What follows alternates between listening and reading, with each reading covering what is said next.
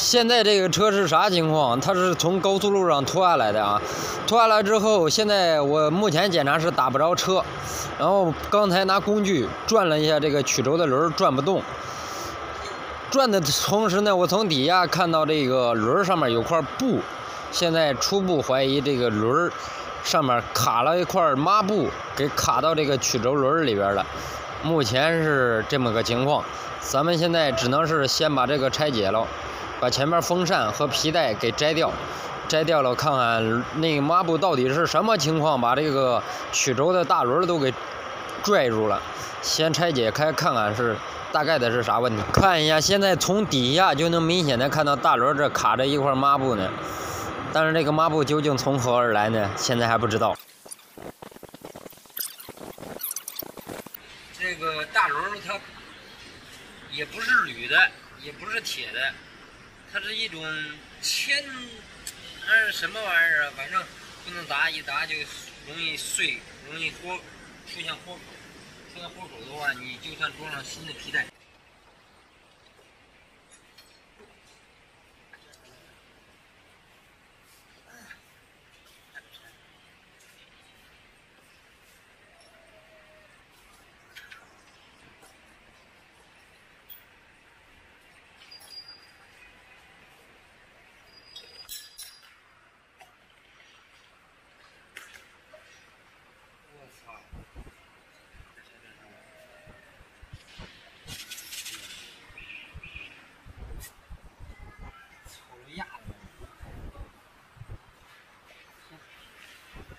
现在连正时也拆开了，现在是曲轴的大轮。刚才皮带是什么程度？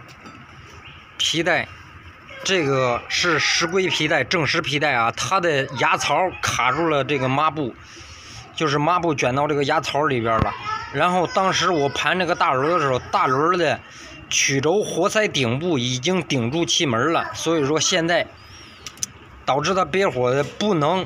现在目前情况的话，不知道这个钢顶没顶，就是气门弯没弯。如果说气门弯了，咱们现在是换根新的正时皮带上去以后，因为目前呢，我转动这个凸轮轴带动的是这个气门，进排气门，目前转动是没有出现卡顿的现象。如果说出现有卡顿的现象，就是气门已经弯了，目前没有卡顿。但是现在就是说换新的实规皮带上去，打着车看它抖不抖。如果说抖，量钢压，如果哪个钢压缺钢压，就说明哪个气门弯了。所以说现在的话，有可能没弯，也有可能弯了，因为这个抹布卡在这个实规皮带卡槽里头，会导致它这个气门跟这个活塞的顶部造成错位，错位以后。活塞和气门会造成接触，一接触就会把气门给顶弯。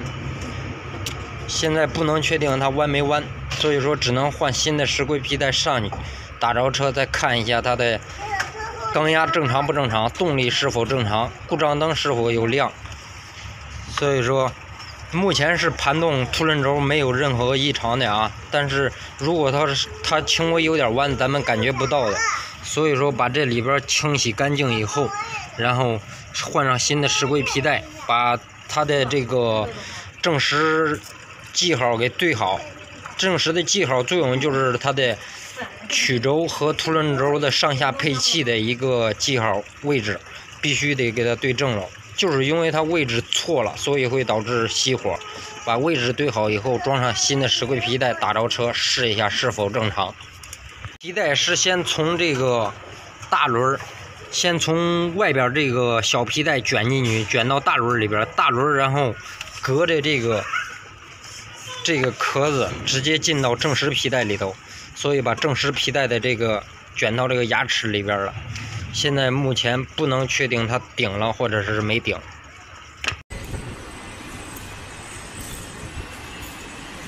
现在我是壳子跟这个小皮带外壳都没有装，只把大轮把皮带给压住，正常能运行。先打着车试一下车的状态怎么样。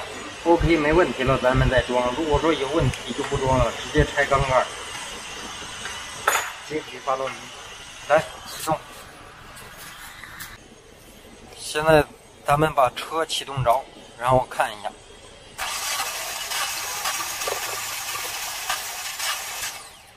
完了，没得钢压了，完了，别打了，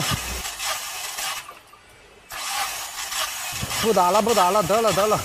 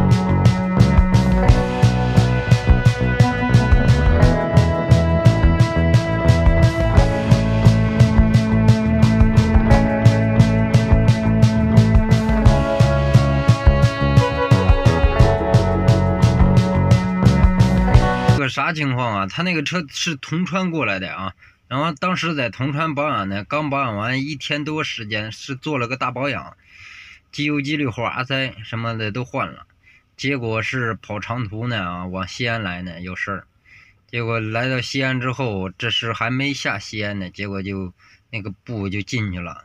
当时这个布也跟他那个保养的地方说了，那就是他的布，而且他也认了。然后这个修车的费用这也不多啊，1000多块钱，俩人平分，他俩是平分的，一人花个600、700块钱，结果就是这样子啊。本来按正常的来说啊，你这个布是你帮你导致的，你就得你承担所有的费用啊。